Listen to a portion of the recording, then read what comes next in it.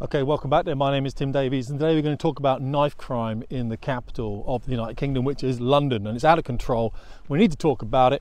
And really we're going to talk also about values and standards, individual values and standards, and I'm going to tell you a story actually about how a Frenchman recalibrated how the Royal Air Force thought about values and standards on the biggest squadron in the Air Force. Well, this must be going back about a decade now. A great guy. I still listen to what this man says today. Very interesting man. Now, the reason I talk about knife crime in the capital is because although we've had a 15-year-old schoolgirl killed on a bus on the way to school by a young man 2 years older than her, and this girl was standing up for her friend, an unrequited love story it seems. However, two black, obviously black on black, which is pretty much the standard, black on black. We can say it because it's the truth. Even though that should be the main story in the press. What are we doing? Young kids being killed. It's not the main story. The main story is a distraction story, and the distraction story is one that adults should not be involved in. So I'm going to try and talk to you briefly about this distraction story. It's rubbish. I'm going to cover it real quick. I'm going to throw names out there that you'll be like, oh, really? And I know I'm with you on this. In the comments, just tell me what you think about it, because I think it's rubbish. Here's the thing. British comedian Jeff Norcott, funny dude, goes on a TV show to talk about male suicide, all right, and he's talking about it, and on that program is a feminist by the name of Ava Evans. There you go. I didn't know who the lady was, but she's a feminist apparently, and turns out she's a bit of a misandrist, which is like misogyny but the reverse, so it's against men. She works for a left-wing sort of news organization called Politics Joe that I don't really know too much about. It doesn't matter either way. She made some disparaging remarks and tried to hijack the conversation a little bit. Now, however you feel about it, let's just roll with this, because that's kind of pretty much the truth. I want to stick with facts here. Unfortunately, Jeff never really got his point across. Fine, happens. I think they were talking about the minister for men. There's a women's minister and there's a mental health minister, but there isn't a minister for men. Now, a lot of people are like, I don't want one, and that's fine. I don't particularly want one either, but some guys do, and I get it. But more to the point, if you're talking about equality and you have one for women, then you should have one for men as well. That's just called a fact. You should. If you want equality, if you really want equality. If you don't, then that's different, of course. We'll work with this. Anyway, what happened then is Lawrence Fox, leader of the Reclaim Party and former actor, went on GB News. This is only in the UK this could happen, really. And then he said some disparaging remarks about this lady Ava, sorry. He said something about I wouldn't shag, or no bloke would shag her, which is typically British, you know what I mean? It's typically Lawrence, isn't it, really? It's what Lawrence does. And it was 10 o'clock in the evening, he'd had a glass of wine. Anyway, Dan Wootton, who was hosting him, laughed about it. Lawrence got suspended from the programme. Dan got suspended from the programme. Calvin Robinson, the deacon, who I follow, is a good man. He got suspended from the programme as well. GB News, supposed to be this bastion of free speech, stumbling over themselves. I think somehow Connor Tomlinson from Lotus Eaters was involved in this. He made a comment. I think he was talking with this lady before in a separate program. I was down on Lotus Eaters last week talking about aviation, in fact, with Bo Dade, History Bro, so you might see that come out pretty soon. The whole thing starts crumbling, and you have to remember, if we're talking about this, we're not talking about young people being killed on the bus on the way to school. I'm a British man. That was a British young girl. That was a British man that stabbed her, even though he was a 17-year-old black dude. He's a young man as far as I'm concerned. I know he's only 17, all right? He's a British dude carrying knives on the bus, stabbing up people, and this has to stop. And when I mean it has to stop, it means the penalty of this not stopping is probably the actual fall of our civilization. I think you cannot have this. The police are the biggest gang in London, and I mean this. And I know that some people don't like that term, but they are. And what I think we need to do is get that gang back in steaming buses, just being absolute zero tolerance of any kind of knife carrying whatsoever, and really square this away, because you can't lock these people up because they haven't built up enough forethought yet to be self-critical, to understand the penalties involved with them using knives and everything else. It's just not something that is in their mind right now. So we really have to do something proactive to make them really fear about carrying knives in London. Now, this is it. This is what we should be talking about, but we're not. We're talking about hurty words from a feminist that a sensationalist man talks about on a program, and then he gets suspended, and then she goes on to become the victim and tell everyone how hurt she feels and how everyone's ganging up against her. And then we're all kind of typing stuff about this, and the whole time another man was killed.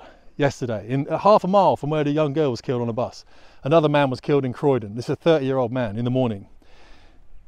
Within a space of, I think, 24 hours was it? I can't remember, might be a bit longer. This is something that we need to do something about. Now, I did say I was going to talk about values and standards. And what I see is a massive failure in adults to embrace their own responsibility of being part of a collective society. Back in the day, let's go back to when we weren't ever hunting dinosaurs, pretend we were. We're hunting dinosaurs and we're living in a cave, and the men are going out, men hunting dinosaurs. Women are staying at home, they're going to cook the dinosaur, they're going to clean the cave, that kind of stuff. They're going to make little defenses around the cave, or make the fire, all that kind of stuff, right? So shared stuff. The men would have to be fit enough to go out to hunt the dinosaurs. The women would have to be good enough. They'd have to practice the cooking, the skinning, and everything else. Everyone had a role and they had to step up into that role. This is what we did on the squadrons. You just kept training because you had to be good enough. That was the thing, you couldn't let yourself go. So everyone held each other to account. I don't think we're holding each other to account right now in society. I think it's probably even worse than that. We're kind of celebrating people being deviant towards society, laughing about it, in fact. People are laughing about all these kind of things. We're allowing people like Sadiq Khan to walk around telling us how much he's doing towards knife crime, when the man, I don't use this term lightly because I'm an adult, right? But the man is an out and out racist. There's no two ways about it with Sadiq Khan. I don't say that about anyone else in the public sphere, but we know that man is. He's an anti-white, anti-police mayor. He is a racist. There's no two ways about it. And I hate the fact that I've got to use that.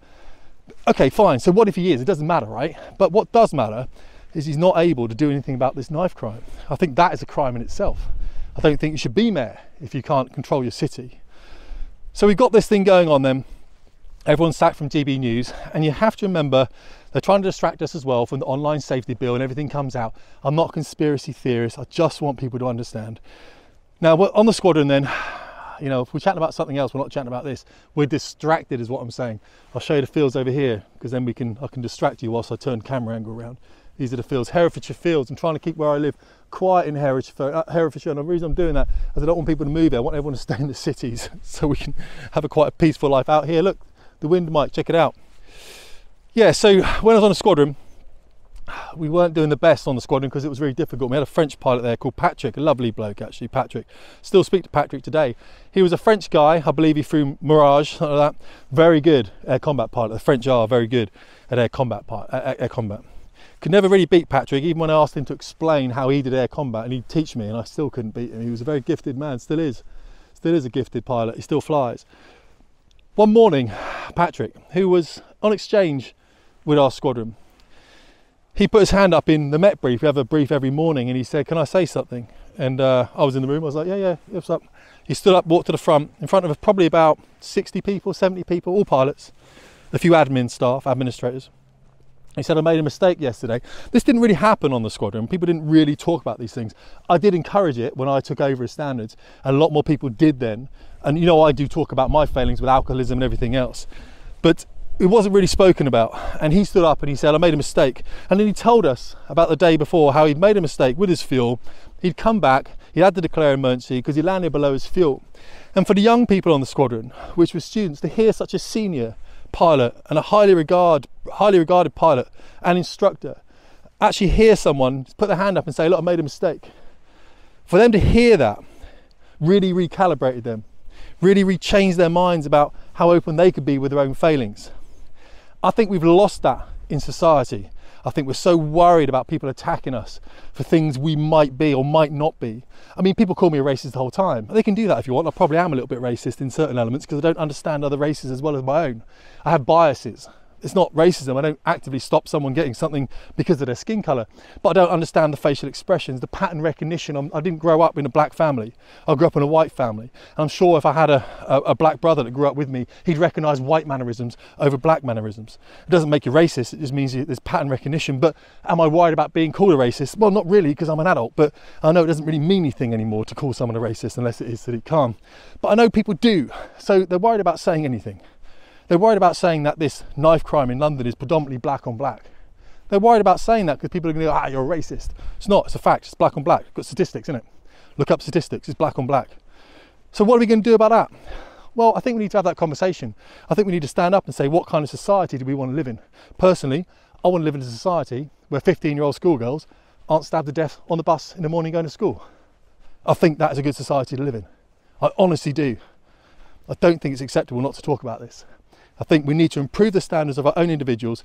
We need to stop having a go at each other on some GB News site because she said that and he said that, when we're all in our, we're adults, we're supposed to be in our 40s or whatever, even if we're in our 30s, even if we're in our 20s. We shouldn't be having these conversations. Absolute rubbish. We shouldn't be having these conversations. We shouldn't be picking up on people being stupid. And I do it myself sometimes. I have a go at people on the internet or something and I throw out the word idiot. But when you start calling people names, you lose the argument. And we need to be having these arguments. They need to be mature arguments. They need to be, what are we going to do about this? It's not acceptable. We need to be open with our failings. We need to recognise the fact that the society has gone in a way we don't want it to be. Politicians aren't helping. If anything, they're keeping us more divided. I can't keep on making videos like this. There's going to be another stabbing soon. And these are British kids killing British kids. We need to be doing better, and we're not doing good enough. Let me know in the comments what you think, guys. And the reason I say that is because the comments are a really rich source to adjust my perspective as well. I'll be very interested in what you say, and I appreciate it. I'll throw this one out. Tim Davies, Fast Ship Performance.